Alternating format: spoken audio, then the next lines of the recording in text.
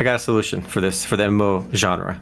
What's We that? all agree that the problem is that people are not socializing in games anymore. I think it's impossible to bring that back. That cat is out of the bag. No one's going to play MMOs and talk with each other the way they did back in the day. Yeah. So we have to get rid of all the players and make them all bots. So, Oh no! Leif, can you, if you haven't seen this trailer yet, there's an indie game. I don't think this is not going to be the game to accomplish what I'm talking about. But if you search for Eren Shore on Google, ERENSHOR, it's they're building themselves as the first single player MMORPG. Oh, what's it called? Eren? Shore, SHOR. Oh, Eren Shore. All right. I mean, I could see that, and I could see some elements. I could see something where you do something like that, and you also add a lot of things that are like randomization. So when you make a character, quests are unique to you. Mm-hmm. So you have to learn how to do things your own way. Dude, this is crazy. crazy. The quests will be algorithmically generated. The bots are all AI, and they will argue with each other. They'll create their own guilds. They'll do their own drama. They'll drop their own N-words and get banned. You know, who knows? Oh my god, this is crazy. The concept is really cool. I don't think this is gonna be the game to do it because it's the first one trying to do it. But I think the concept is really cool. That is so a single player in an RPG set. Dude, that's actually incredibly interesting. There'll be other players to party with. When you log off, they'll be trading with each other, but they're all bots. And then everyone's experience will be different. You know, you even talk to the bots. So this is an offline game, as in like it doesn't communicate. Does it communicate with a? I guess it must. It has to be for the AI for server, the AI the thing, chat yeah. servers. Yep. Yeah. But there's no other players in your world but you. Again, the concept is really interesting. I don't think they're gonna be the ones to pull it off, but I could see in the future all single player remote. There would be a lot of complexity with how you'd have to do things. Of course. Algorithmically to make it work. But yeah, I honestly could see something like this becoming a lot of people's favorite game. Imagine falling in love with an NPC, and when you're logged off, the NPC is cheating on you. Oh my god. It'd be a true MMO experience, man. Yes. The guild master has to be involved in it. You know, the guild lieutenants, dude. I'm not staying in this guild unless you kick them out and they kick you out instead. Yo, Conquer, thanks for the sub, dude. Oh my god, dude. You get cooked by an NPC.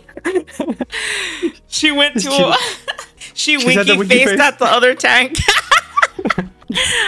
You know, though, that is really an interesting point, though, is like, man, when are we going to see like real AI integration into games? Because there's so much potential, and like it is not even close. We're not even close to like actually experiencing like what that could be like, right? Imagining like what we're seeing right now are like textures and photographs for like posters on wall as filler, and then we're also seeing some like extended voice acting stuff, so that way you're able to more dynamically generate like lines, and that's about as far as we've gone for AI in games. Yes. Where like when you're getting simulated NPCs and stuff, that's on the horizon. It's gonna be fucking insane. Yeah, being able to like chat with somebody, like chat with like like if you can imagine like an NPC that's like so dynamic that you can actually chat with them about things and learn things about them. Like that would be like really crazy if like that kind of.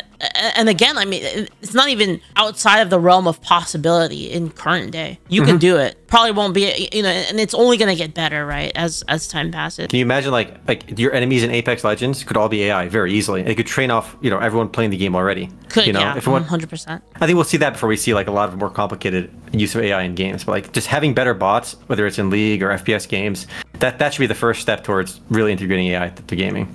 And eventually, all players will be replaced. But we had this conversation before. Yeah, we did. Yeah. That's good. That's truth, but it's so sad. Yeah. It is. Yeah, it is. It actually like makes me worry a lot for like just PvP games in general, and like I do get that like it's gonna happen. There's nothing you can do. It's the same though. Again, you're not enjoying it because you're killing a bot because you are telling yourself you're not enjoying it, but it's the same thing. Well, I mean, again, it's people like the idea of the mental combat against another person, or the skill combat against another person. I think that's the appeal to it. But you know, what if you don't know, right? Listen, when I raid that base in Rust, I gotta know that I hurt some guy. Yeah, exactly. Busy working. He was busy working, and when he got home, he has nothing. I need to know that somebody on the but you never know that though. You never actually know that though. It could be a bot today, or you could also not care. He also could not care. Yeah, Chaos. Let's say you had an amazing raid, right? You had like the time of your life. You're telling all your friends, you know, on a Discord. You had this. You tell everyone this amazing tale of how you did all this raiding shit, and you find out the next day they were all bots. You still had the joy. You had the experience. What changed?